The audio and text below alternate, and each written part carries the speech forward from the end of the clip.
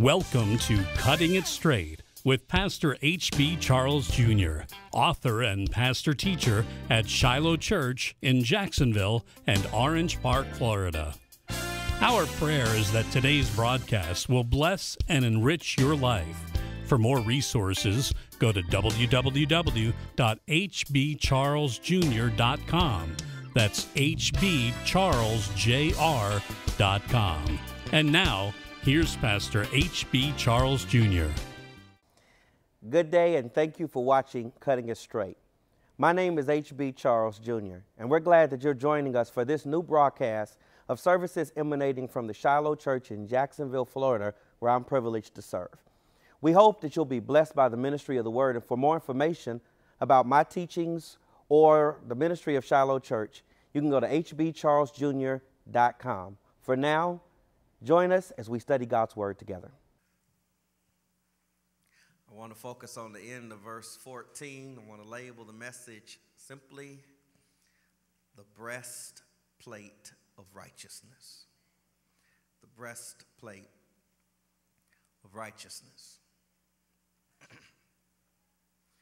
Police groups and police departments around the country are expressing great concern about the deaths or killings of police officers over the past few years. Of course, it is always a tragedy when a civil servant commissioned to protect and serve the community is killed in the line of duty.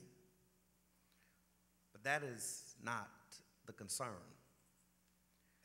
The concern is that there are police officers who have died in the line of duty whose lives could have otherwise been spared if they would have simply wore their protective gear. And so now around the country there are measures and movements to encourage police officers to wear their bulletproof vests at all times to help save their lives. Ephesians chapter 6, verses 10 through 13 teach us that the Christian life is a spiritual warfare. The follower of Jesus Christ will find his or her faith in Christ and obedience to Christ constantly under attack by the flesh, the world, and the devil.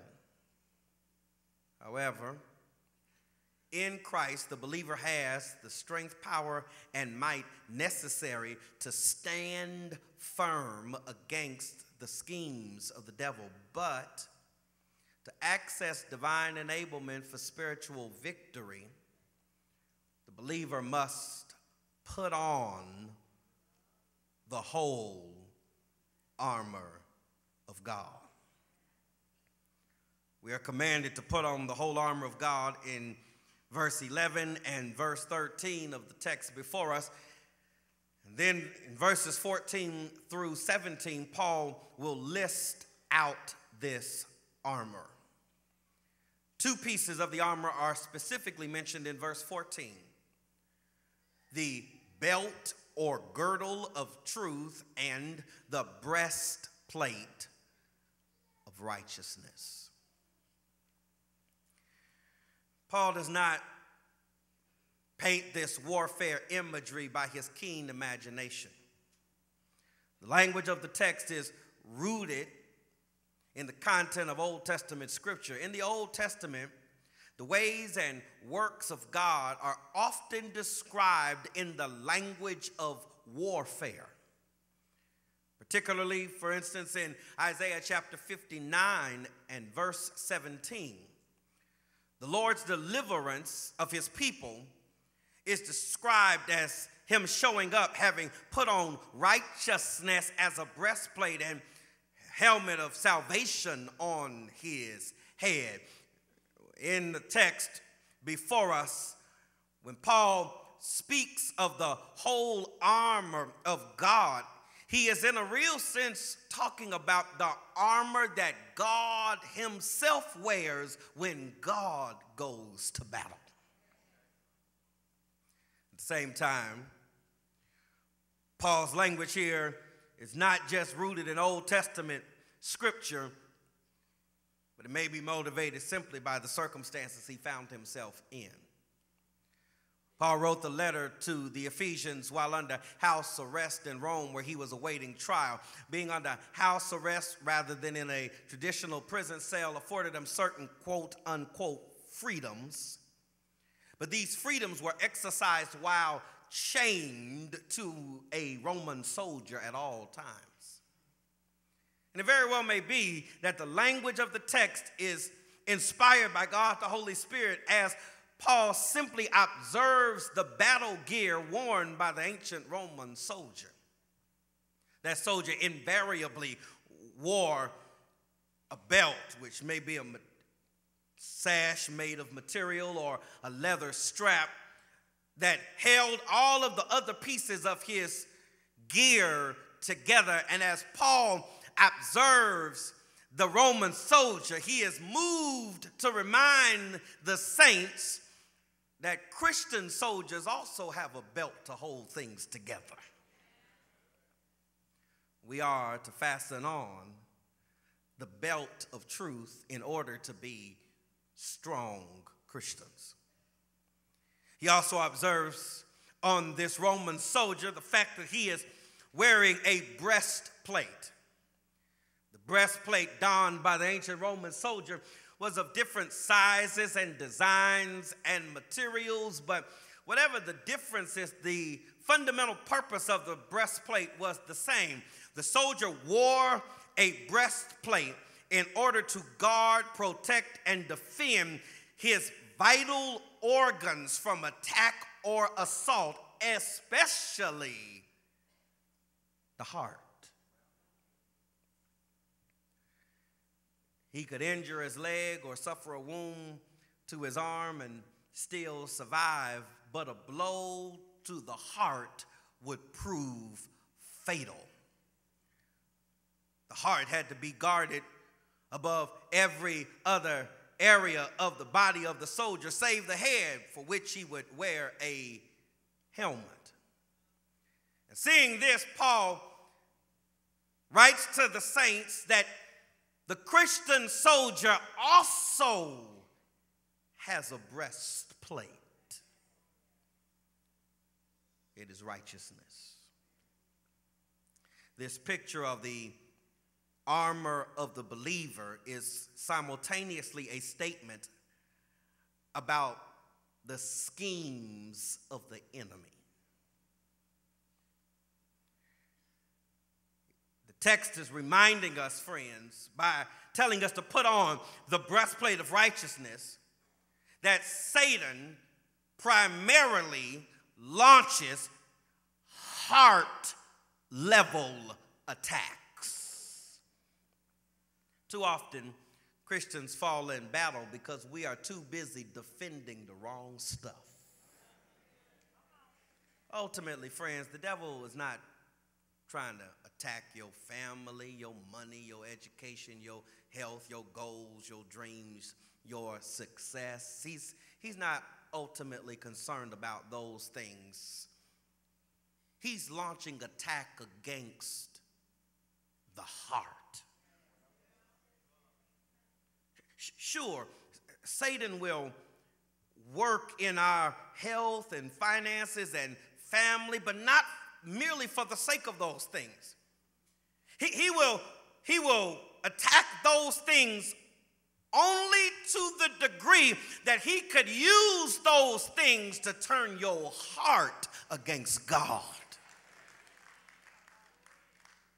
More than anything else, the enemy of our soul is concerned about what's going on in our hearts. How do you put on the breastplate of righteousness? On one hand, you trust the Lord Jesus Christ. In Luke 18, verses 9 through 14, we are told that as Jesus travels, there's a crowd of tag-alongs who think they are righteous and look down on other people. Church folk.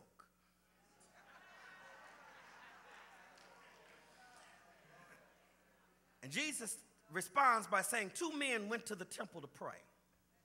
One was a Pharisee, a highly religious man, who said, Lord, I thank you that I'm not like other men. I do this, I don't do that. I practice positive obedience. I avoid negative things. I live right. And there was a tax collector who was in the back of the temple and wouldn't even lift up his eyes. He was so burdened with guilt, and he prayed the only thing he knew to pray, Lord, be merciful to me, a sinner. And Jesus shocked the self-righteous crowd by saying that the tax collector went home justified rather than the other man. And then he explains why. Because everyone who exalts himself will be humbled, and the one who humbles himself will be exalted. That parable is a warning not to think more highly of yourself than you are. You cannot be right with God by how good you have been, by what you've done, what you have not done. The only way to be right with God is by his mercy.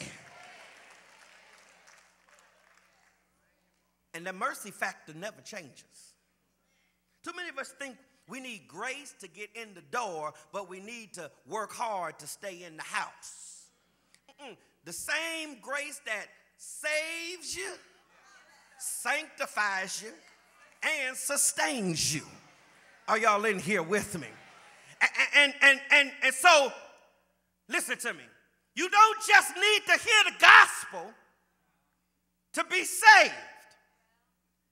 Every day of your Christian life, you need to preach the gospel to yourself. I mean, I think this is what this putting on the breastplate of righteousness is all about. When the devil starts attacking your heart with accusations, how do you respond? You put on the breastplate of righteousness. You know what that means?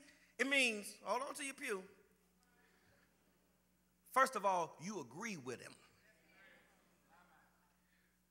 You agree. You are a sinner. You have said things you shouldn't have said. You have done things you should not have done. You have gone places that you should not have gone. When the enemy accuses you, agree with them, but then disagree on the basis that all of your sin has been covered by the blood of Jesus. Martin Luther used to say that after he got saved, when the devil started knocking on the door of his heart, asking him to come out, he'd open the door and say, Luther don't live here anymore. This house belongs to Jesus Christ.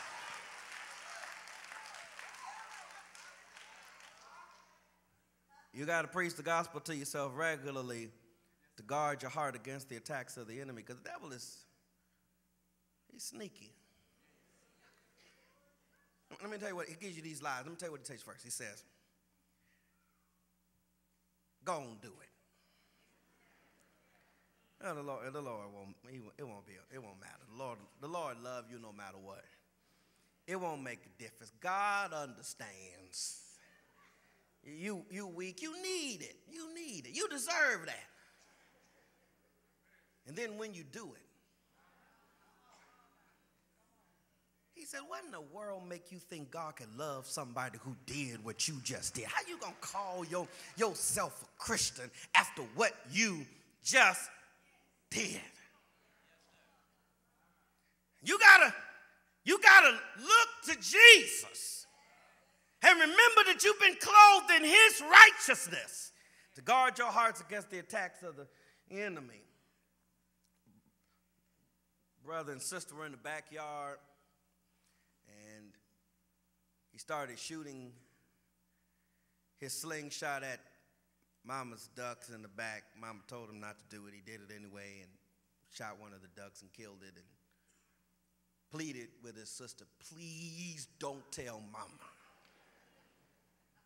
His sister said, don't worry, I got you. When they go in for lunch, when it's over, Mama says, when you finish eating, Sally, I want you to make sure you clean the kitchen up. She says, oh, no, Johnny said that he wanted to clean the kitchen up for me today. He said, no, I didn't. She said, yes, you did. Remember the duck.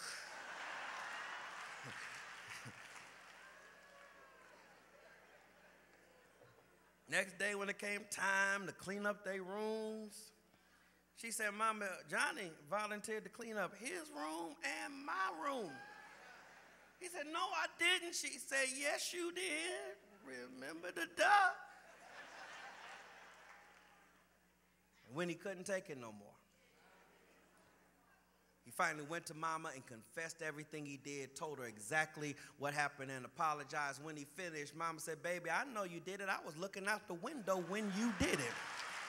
I didn't say anything because I was waiting to see how long you were going to let your sister hold that over your head. Who am I talking to? You live under the burden of the guilt of accusation of sin. When forgiveness is available, you just need to go to God and tell him all about it.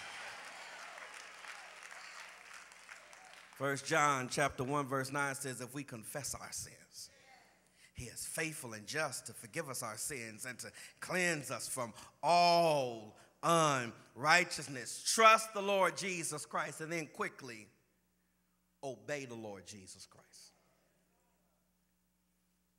In the summer of 1976, Israeli commandos raided the airport in Entebbe, Uganda to set free hostages. It was a successful raid. In just a matter of minutes, all of the hostages, 103 of them, were freed, and the kidnappers were all killed. It was almost a perfect raid. 3 of the hostages were killed in the process. When the commandos raided the airport, they shouted in Hebrew, "Get out on the floor and stay there." All of the hostages hit the floor, but the kidnappers who didn't speak the language remained standing and were shot. 3 hostages, however, were killed because when they heard the command, 2 of them hesitated instead of obeying. 1 hostage was actually laying down and heard the command and stood up and was taken out by bullets meant for the enemy. The warning of the story is that the God who comes to rescue you can end up being the God that punishes you if you don't obey what he commands. Faith in Christ must overflow into obedience to Christ. He's clothed you, but you must put on the breastplate of righteousness. Do you see the language in verse 14? I'm almost done. It says, having put on the breastplate of righteousness, meaning that Christ has provided the armor, but you've got to put it on for yourself. You got to put on the breastplate of righteousness to defend your heart against the attacks of the enemy. I want to make a bold statement as I try to turn to the end here. The devil cannot defeat a Christian whose heart is right.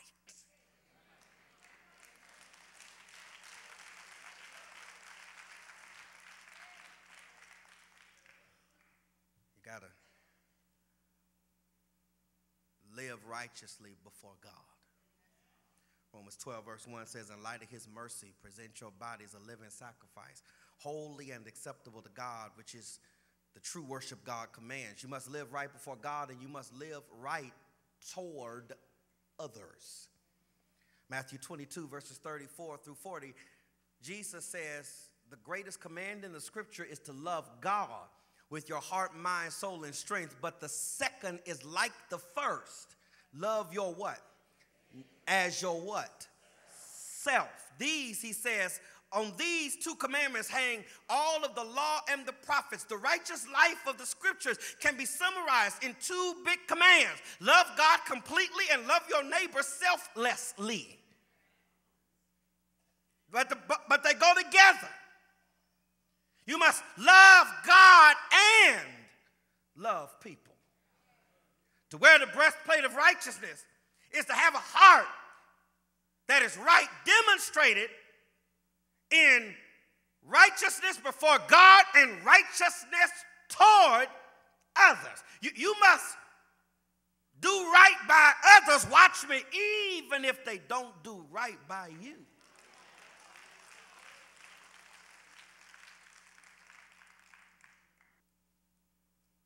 When you put on the breastplate of righteousness, you'll be strong against the attacks of the enemy. But did you know that also that if you put on the breastplate of righteousness, it'll make you subject to new attacks from the enemy? Don't be jealous of people say, oh, I ain't having no problems. Everything's going great in my life. Because, the old folks said if you don't ever run into the devil, it only means y'all going the same way.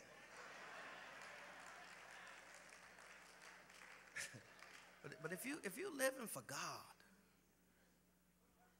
at some point, Satan is going to confront you. He's going to come check on you. He's going to come check on you. As a young pastor, I was getting beat up pretty bad in my first church, and I went to my pastor and I told him, I said, I just can't take this. I gotta quit. He said, what you gonna do? You gonna plant a church? I said, I don't know what I'm gonna do. I said, I may become a talk show host, anything. I just can't take this anymore. He says, son, I know how you feel. You just want a week of peace. He says, but wherever you go, just make sure you don't preach Jesus. Don't lift up Jesus. Don't pray to Jesus. Don't sing. He said, because wherever you go, if you lift up Jesus, the devil gonna come check on you. Y'all ain't in here with me. You don't believe me? Ask Job. Job just minding his own business. And one day there's a meeting in heaven. And Satan shows up and God says, where you come from? And he said, I've been going to and fro. The language is meant to say that I've been passing to and fro, one end of the earth to the other, unimpeded. Everywhere I go, I may find somebody who says they believe in you, but the moment I start stirring up trouble, their faith collapses. Everyone. I've been going, ain't nobody's faith has been able to stand against me. And remember what the Lord said? You ain't met my man Job. Job was my man. And that can't be true of Job. And Satan says, you're right.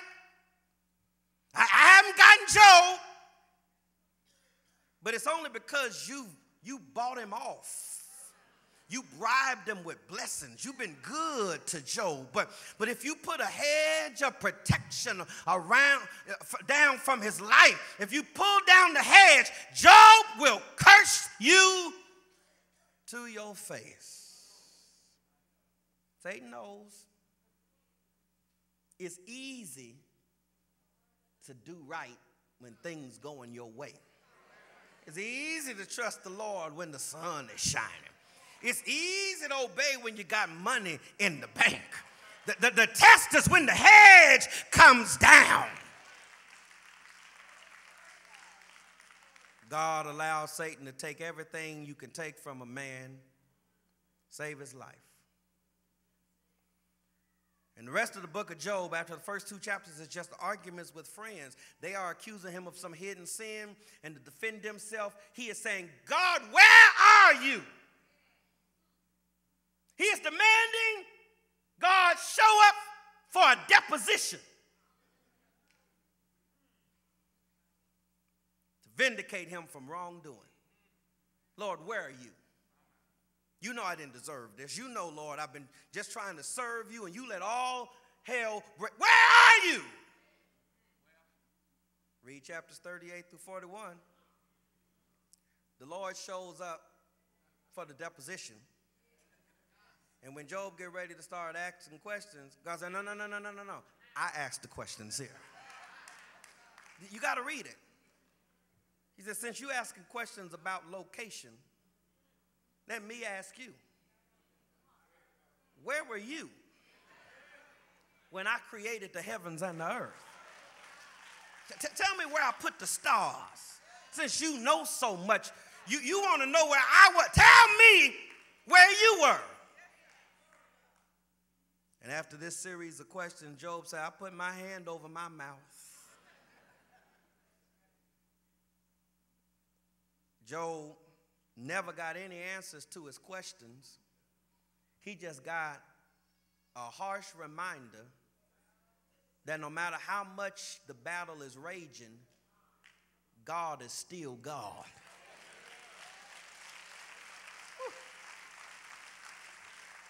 And because God is God, he's worthy of your trust no matter what. And he's worthy of your obedience no matter what.